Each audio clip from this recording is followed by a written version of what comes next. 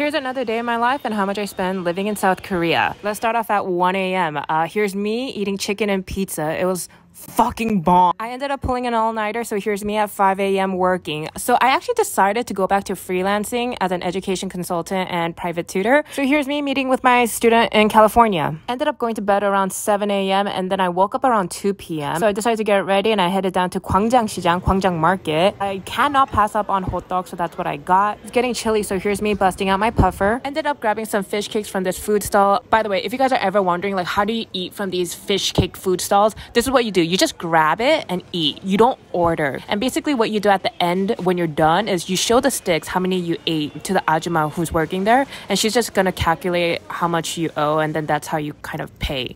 Grocery shopped a bit, then took the subway home because I was too lazy to walk. Decided to pick up some snacks at the subway station because it smelled so good. And that's pretty much it. I went home. Bye!